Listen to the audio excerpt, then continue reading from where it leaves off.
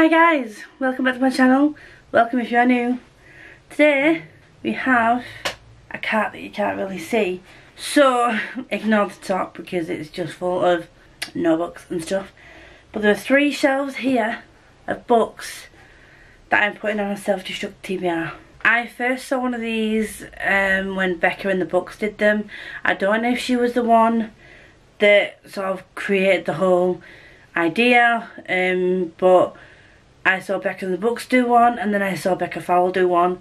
So I will leave both their channels linked down below. They are the first people that I saw do them. I think Steph has also done one, which Steph loves. I will leave her link down below as well. They're the ones that I saw do them. I don't know who the original person is. If you do know the original person who created this idea, thought this idea, let me know. But I have had all these books on my TBR for at least 3 years we're looking at, and I've not touched them. Not even, I got them, but they went on my shelf. Some of them were on a double stacked shelf right at the back, not even in view. So when Becky came round to organise my bookshelves, I decided that now was the time to put these on a self-destruct TBR, and if I haven't read them by this time next year, I will be unhauling all of them. Here we go. First up is Rents by Simon Butterworth. This was gifted to me by the author, and initially I liked the sound of it, but I just never picked it up. So this is a modern contemporary. So it says, school is out, summer has officially started, and the next thing on the list is a family summer holiday. At the age of 16, Jim is sure that this year's holiday is going to be the last one he ever goes on with the parents, and in brackets says the Rents. In his mind, there was nothing they could do to stop him making this holiday one to remember. What were they going to do? Send him home? 2 weeks, summer sun, what's the worst that could happen? Follow Jim on a summer holiday he's never going to forget. Next up, this is quite a battered, I have absolutely no idea why this is here. This is one of my less looked after books. And this is a 2005 book. I don't know if I bought this in 2005, but yeah. This is If You Could See Me Now by Cecilia Ahern. And it's a contemporary about a woman whose life is a mess and someone comes to save her. She meets a guy, you know what contemporary is. Will I read this? I don't know. I've heard mixed things about this author. I think I read quite a few of their books a few years ago and unhauled them. It's going to be a typical contemporary though, isn't it? But it's just whether it's going to be a well written one or not. That is the question. These are very difficult to get out because they're very tall. But this is The Wolves of Winter by Tyrell Johnson. I have absolutely no idea what this is about. This was gifted to me back when it was published, when I initially liked the sound of it. And this is 2018. Lynn McBride has learned much since society collapsed in the face of a nuclear war and the relentless spread of disease. As memories of her old life haunt her, she has been forced to forge ahead in the snow-covered Canadian Yukon, learning how to hunt and trap to survive. But her fragile existence is about to be shattered. Shadows of the world before have found her tiny community, most prominently in the enigmatic figure of Jax, who sets in motion chains of events that will force Lynn to fulfill the destiny she never imagined. Hate it when they do this. Non-removable sticker, but am I going to like it? We don't know. Next up, it is The Cliff House by Amanda Jennings. Cornwall, summer of 1986. The Davenports, with their fast cars and glamorous clothes, living the dream in the breathtaking house overlooking the sea. If only, thinks 16-year-old Tamsin, her binoculars trained on the perfect family in their perfect home. If only her life was as perfect as theirs. If only Eden Davenport would be her friend. If only she lived at the Cliff House. This was again gifted, I think, back in 2018. So, sounds good. Am I going to enjoy it? We shall see. We shall see. James Patterson book called, what's it called? Step on a Crack, and Michael Ledwidge. James Patterson and Michael Ledwidge. Don't know what this is about. Follows an NYPD detective called Michael Bennett, who has 10 children. Lovely. This was gifted to me by a friend back in 2016, I want to say, when I was a blogger. He was getting rid of a lot of books. This was one of them. I was like, okay, thriller. At the time I was into thrillers. We'll see. This was another one, Cradle and All, that was gifted. Again, it's like a crime thriller situation. Kathleen from privileged Newport, Rhode Island. Colleen from a poor remote village. Two teenagers on opposite sides of the Atlantic whose lives are in great danger. Both girls are pregnant. A private detective named Anne Fitzgerald suddenly has the case of a lifetime. She quickly finds herself caught between the certainty of science and the possibility of a miracle which could stop the terrible medical epidemics now sweeping the globe. Once unknown and now a private detective with a master's in psychology, Anne's very belief in humanity is put to the ultimate test as she goes face to face with an unimaginable evil. Am I going to like it? We'll see. Next up, another one that was gifted, Resort to Murder by T.P. Fielding. I think I have another book by this gentleman, this person. Is it a gentleman? This is part of the Miss Demont series. I think I do have another book by this author. Cozy Mystery. I like watching these. I used to watch Murder, She Wrote. And what was that medical drama with Dick Van Dyke in? I can't remember it. If I remember it, I will leave the name here. But I used to... This is like the equivalent of Miss Marple and Murder, She Wrote, but like make it book form. So I'm hoping that I like this. And if I do want to keep it because I do like cozy mysteries, and sometimes it's nice just cozy with a mystery in it. Even if you do know the ending. I will rewatch Murder, She Wrote. Don't laugh at me, because I will. Diagnosis Murder. That's it. Diagnosis Murder with Dick Van Dyke. Classic. Summary Justice by John Fairfax. Don't know what this is about. The last time Tess DeVere saw William Benson, she was a law student on a work experience. He was a 21-year-old led from the dock of the Old Bailey to begin a life sentence for murder. He'd said he was innocent. She'd believed him. It's a true-to-life, fast-paced, absolutely compelling story. If it's true to life, will I like it? I don't know. Next up, The Blind by A.F. Brady. Again, you're going to see a running theme here. Tends to be thrillers, mysteries, crime. That kind of jobby, because I went through a phase back in 2016 to 2017, 18-ish. Maybe a bit before 2016. I went through a thriller kick. Thriller, crime, very cheesy contemporary. Not like the contemporary I read now, although that is still cheesy, but the writing was questionable in the ones I used to read. Still read them because who doesn't love a trashy book now and again. It says, every morning psychologist Sam James wakes up feeling empty. She lays on her makeup and drags herself to work. She ignores the empty bottles piling up at her door. One morning a new patient arrives, reputedly deranged and dangerous. Richard is a kind of impossible case Sam has built a reputation on, so she's confident she'll unlock his secrets. But when Sam meets Richard, Richard seems totally sane. The further Sam is pulled into her new patient's story, the more his twisted past gets under her skin, and soon Sam is forced to confront the most terrifying thing of all, her own mind. Sounds intriguing, sounds quite terrifying. Will I like this? Will I pick it up in 2022? We shall see. I have a new game coming next year, so it's gonna really push me to pick these books up. So we'll see. The Fourth Monkey. I think I had this on a NetGalley arc as well, that I never read. So, Brilliant Complicated Psychopath. That's the 4 Monkey Killer, or 4MK. I hate it when police name killers. Gives them more notoriety. Stop it. A murderer with a twisted vision and absolutely no mercy. Detective Sam Porter has hunted him for 5 long years.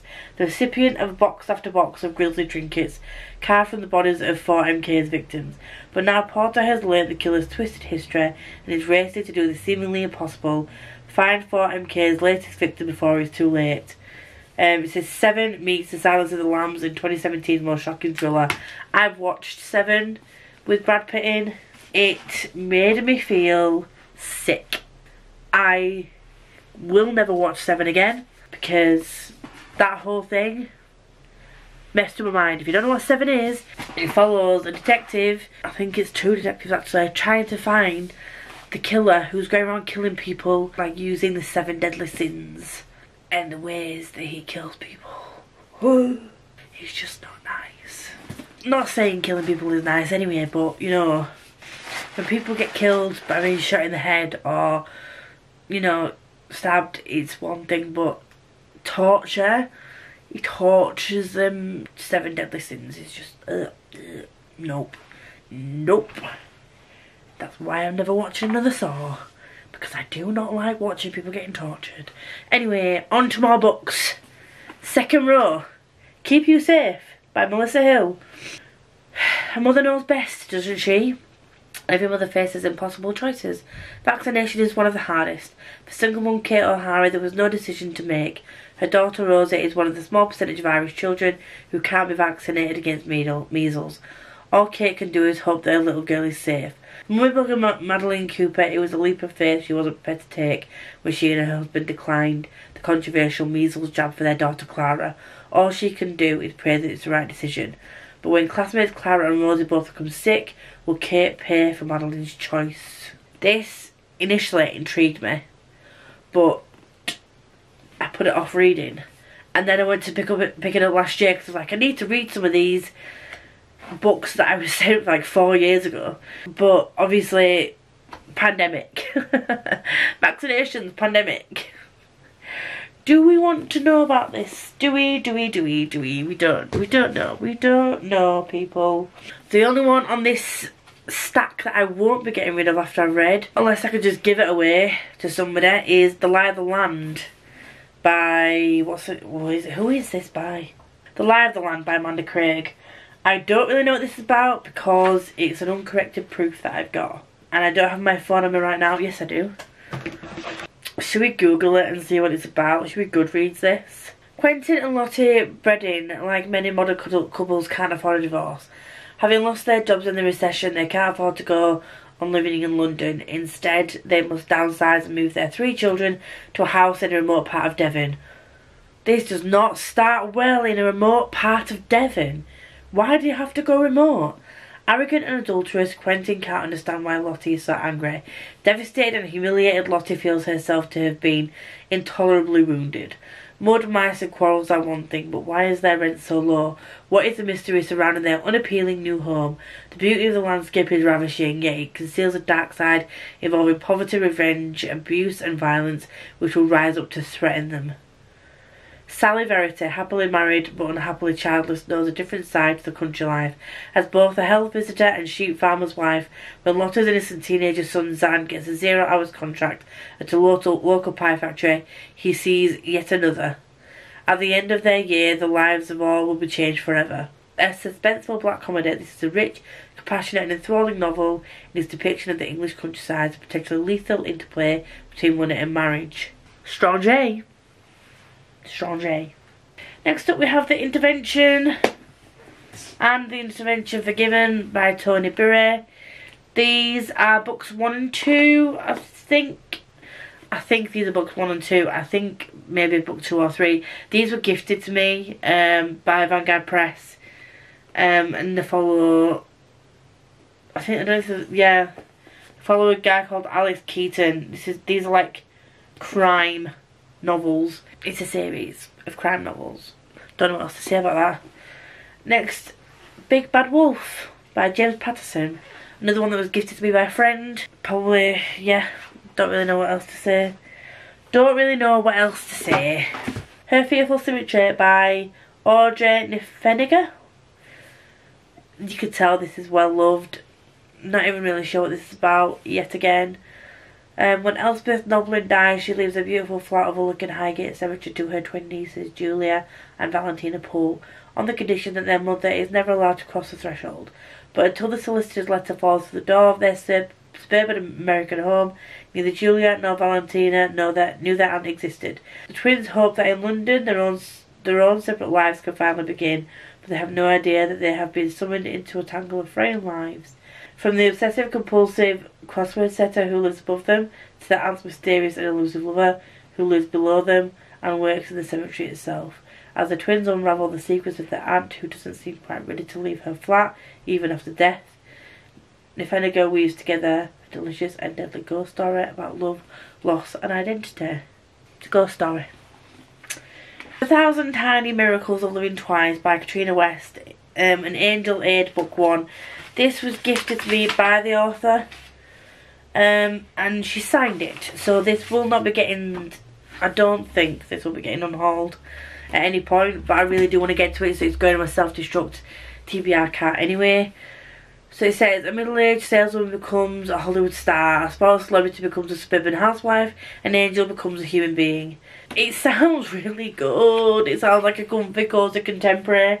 I should read it. I'm not going to read the synopses of every one of these because I realise it's now 23 minutes in and I'm going to be here all night. So the next up is A Secret Diary of a Demented Housewife by Neve Green. It looks middle grade. It looks like a child's book, but I don't think it is. I think it's like a contemporary.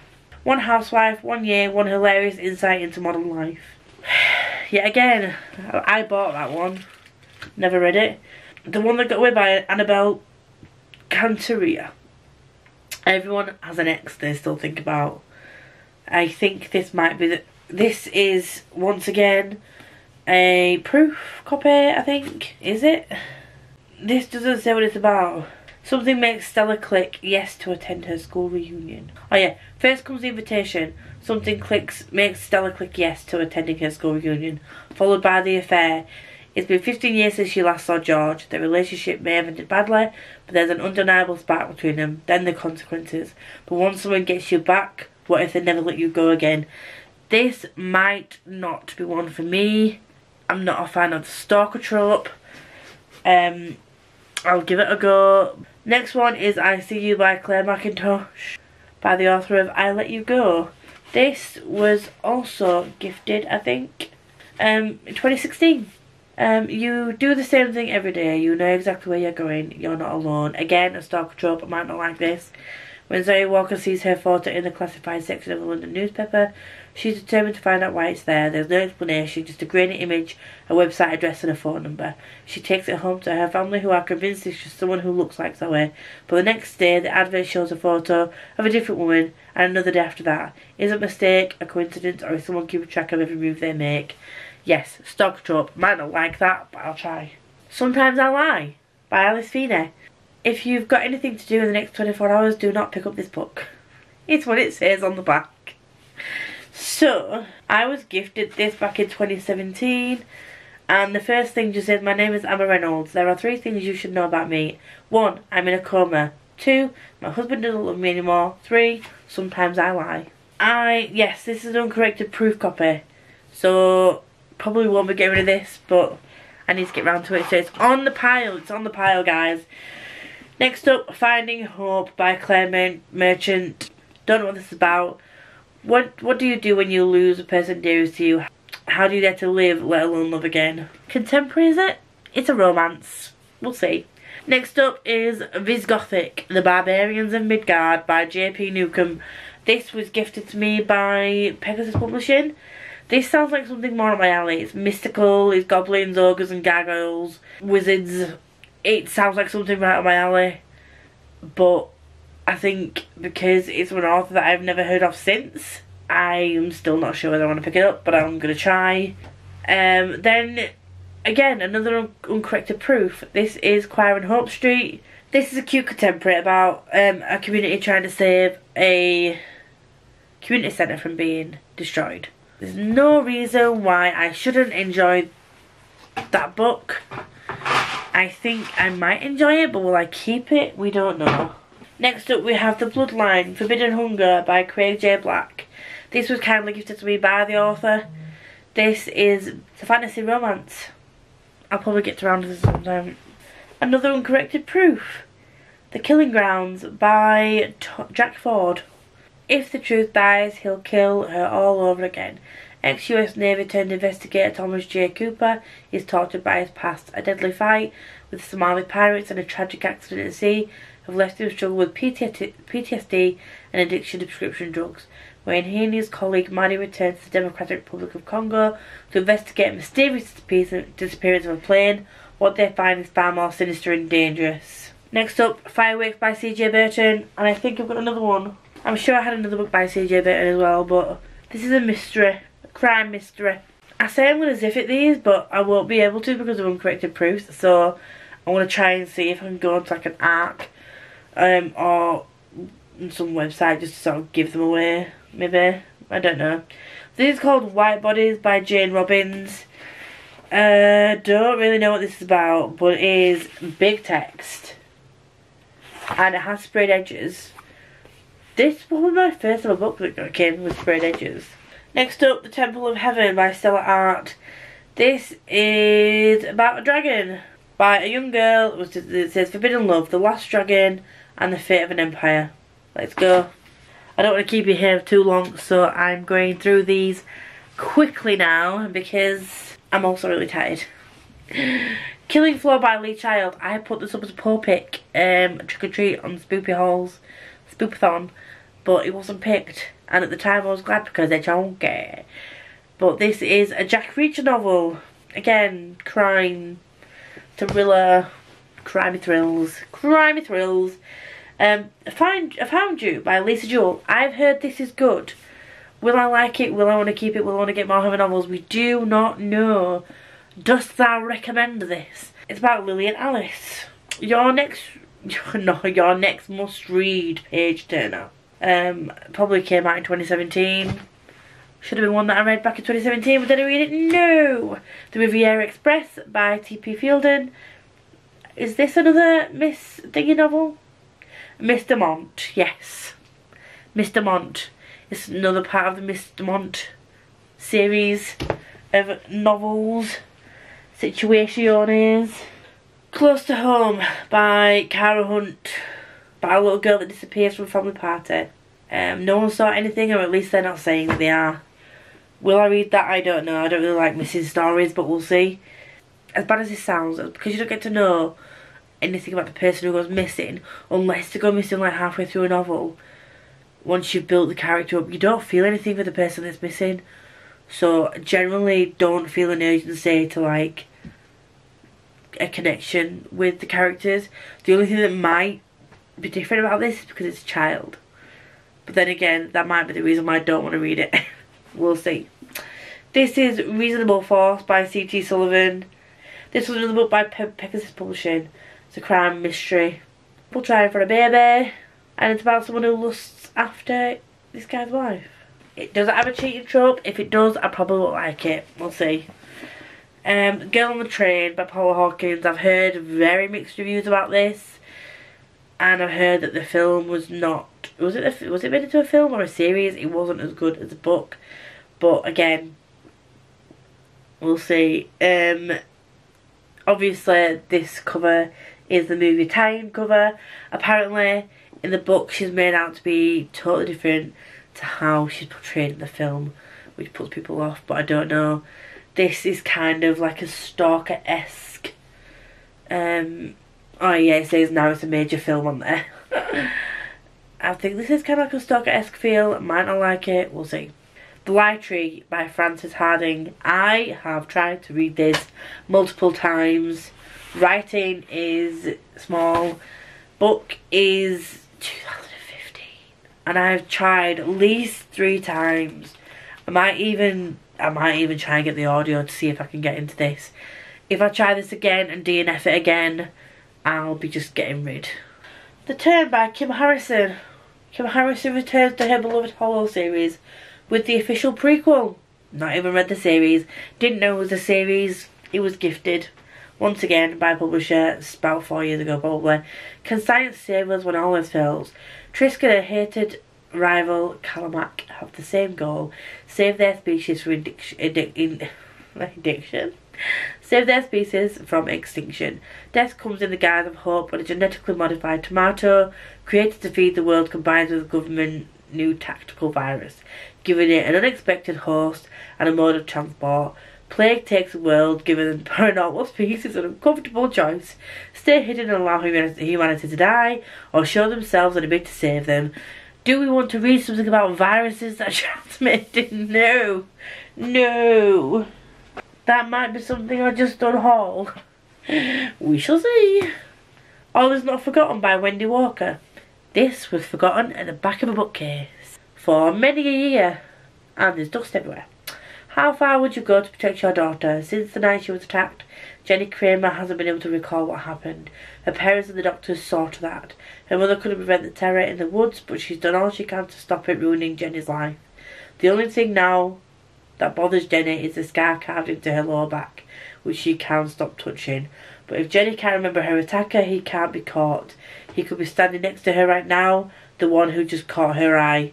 Creepy, will I like it? I don't know. Is it going to be a take on the fact that this guy did it? I know he's stalking it, I don't know. The perfect life, the perfect job, the perfect family. It should all have been mine. I think this is called Her Perfect Life. Gracie Dwyer has it all, the husband, the child, the house, but perfection is easy to shatter, and Juliet wants nothing more than to pick up the pieces. It's another creepy step into someone else's life situation, isn't it? Creepy, creepy. Emma in the Night by Wendy Walker. Two sisters vanish. Only one comes back. Another missing story. When my sister and I disappeared 3 years ago, they found Emma's car at the beach. Some people believed she had gone there to find a party or meet a friend who never showed. They believe she'd gone for a swim. They believe that she drowned. Maybe an accident, maybe a suicide. Everyone believed Emma was dead. As for me, well, now I'm back to tell our story. You'll have to see if you believe it. The last one is Behind Closed Doors by B.A. Paris. Jack, handsome, dedicated, loyal, loving husband. Grace, elegant, consummate housewife, prisoner. Everyone knows a couple like Jack and Grace. He has looks and wealth, she has charm and elegance. You might not want to like them, but you do. You'd like to get to know Grace better, but it's difficult because you realise they are never apart. Some might call this true love. Others might ask why Grace never answers her phone or can't meet for lunch without Jack, and why there are bars on one of the bedroom windows. This sounds creepy as feck, and I don't know if I will like it because it's about an abusive relationship. Not saying that's like a massive trigger, but yeah. The reason I haven't immediately unhauled the ones that I don't know if I'll like is because I want to give them a go, but obviously if I start to feel triggered anyway, I will DNF them. I'm not afraid to DNF books anymore.